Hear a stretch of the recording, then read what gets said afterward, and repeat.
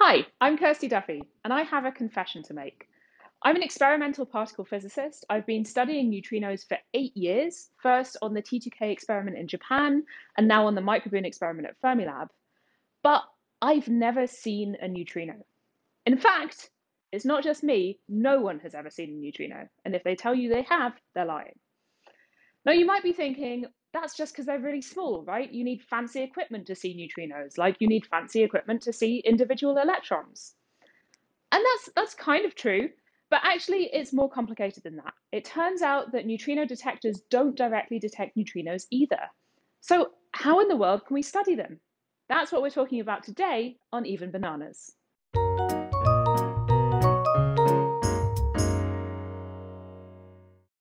Neutrinos are notoriously antisocial. They don't emit or absorb light. They don't have an electric charge, so you can't detect them with circuits or magnets.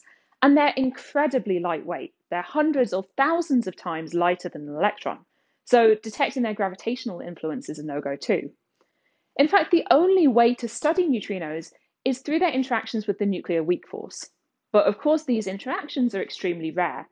For every 10 trillion neutrinos from the sun that pass through the thickest part of the Earth, only one of them interacts with an atom inside the Earth. The rest just go on their way without so much of a greeting. How rude. But when a neutrino does interact with an atom, it produces other particles like electrons or photons that we can detect. So we detect neutrinos by looking for the particles they produce when they interact, rather than by seeing the neutrinos themselves. Now, of course, just because we spot an electron or a particle of light doesn't mean that it came from a neutrino interaction. And figuring out whether it did or not is part of the puzzle. And we've got quite good at that over the years. When Wolfgang Pauli predicted the existence of neutrinos, many physicists, including Pauli, thought it would be impossible to find them because of how rarely they interacted with other matter. So if you were going to have any chance of spotting them, you needed two main things: a huge number of neutrinos, or their antimatter counterparts, antineutrinos, that would work too, and a large detector. After World War II, one of the most obvious sources of antineutrinos was an atomic bomb. The same fission processes that caused the explosion also released a deluge of antineutrinos. So two physicists testing atomic bombs at Los Alamos National Lab hatched a plan to detect the antineutrinos from a bomb. They gave their plan the excellent name Project Poltergeist.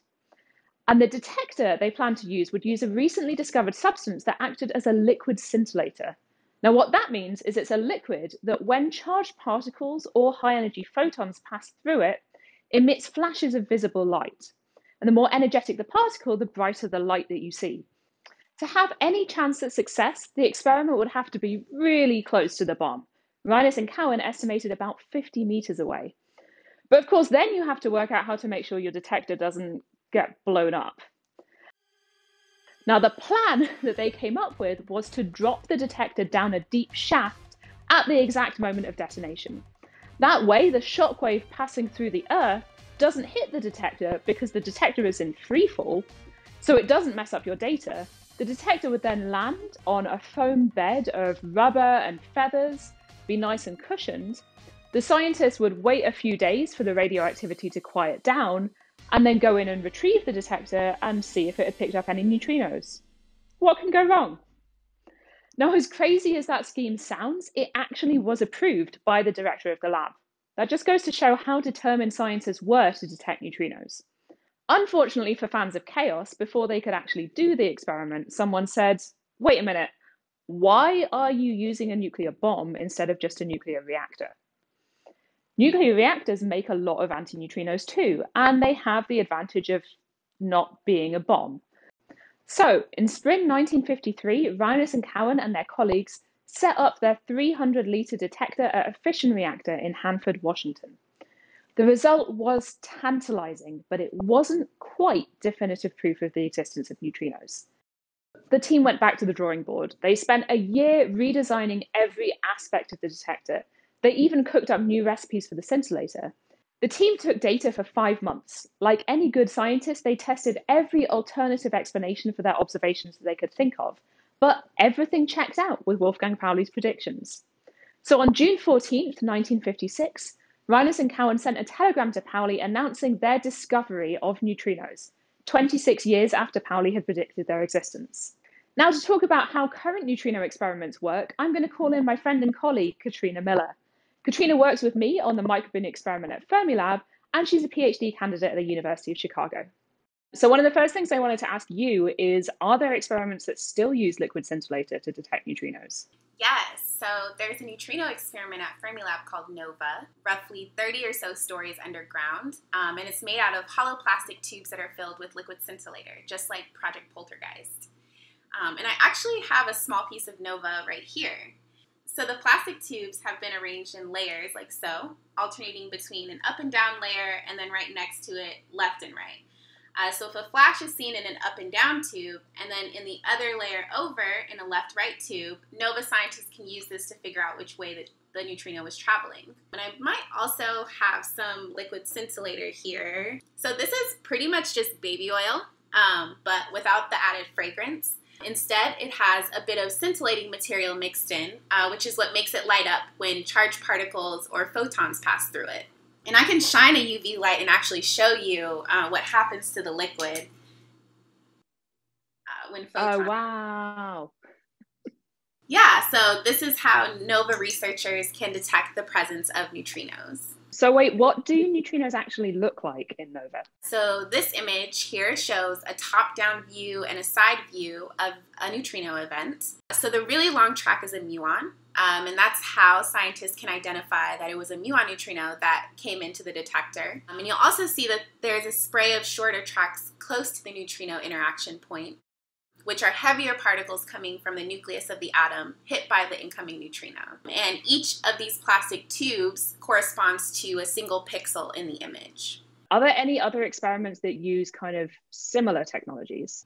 Yeah, so right next to NOVA is the MINERvA detector, which also uses a scintillator, but instead of liquid, they use a solid material.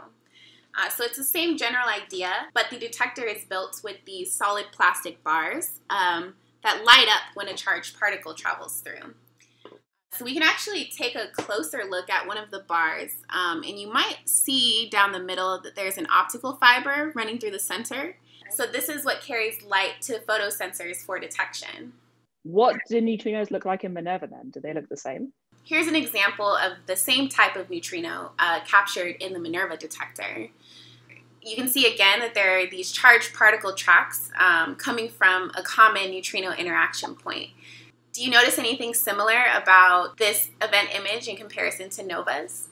Yeah, it looked really similar, but like the first thing I noticed is that same really long track, which you said in NOVA was a muon.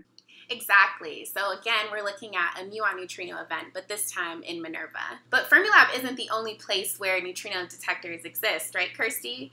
I believe you did your PhD on T2K in Japan, and that uses the Super Kamiokande detector. How does that one work? Yeah, so Super Kamiokande, or Super K, is a very different type of detector from the ones you've been talking about, Katrina. It's what's called a water Cherenkov detector.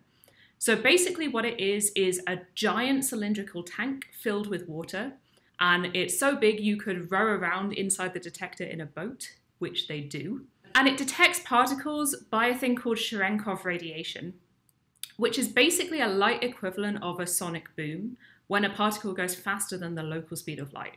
But wait, I thought things can't move faster than the speed of light. That is an excellent point. Einstein tells us that things can't go faster than the speed of light, which is definitely true. But light slows down when it goes through something like water or glass.